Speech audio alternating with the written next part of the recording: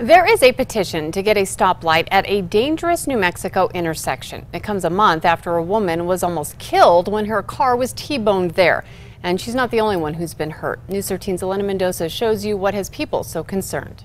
You know, it was just any other day. Connie Canmore says her daughter Brittany was excited for the future, set to graduate from Clovis Community College in May. She got up, got ready that morning. We talked about all of her future plans. She's currently going to school, so we were talking about some of her future plans. Dreams put on hold when they got news she was in a bad car accident.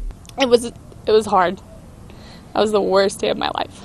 The 20-year-old was headed home, trying to turn on NM 467 when a pickup truck traveling on Highway 6084 slammed into her passenger side.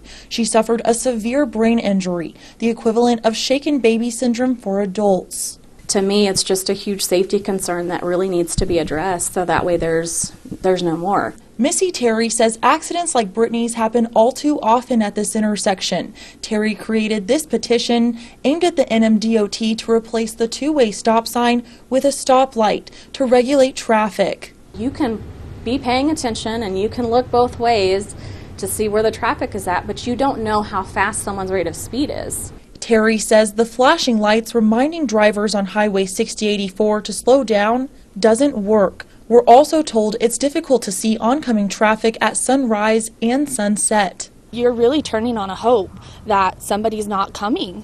Brittany's family hopes something good can come out of this accident. For her to go through this, if it accomplishes them getting a stoplight or something there to stop this from hurting somebody else and their family. Yeah. That would mean the world to her. In Clovis, Elena Mendoza, KRQE, News 13. We are told Brittany is making progress at a specialty hospital in Lubbock, starting to open her eyes again and track movement.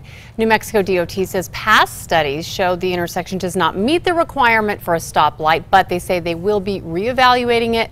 A new study will take place next week.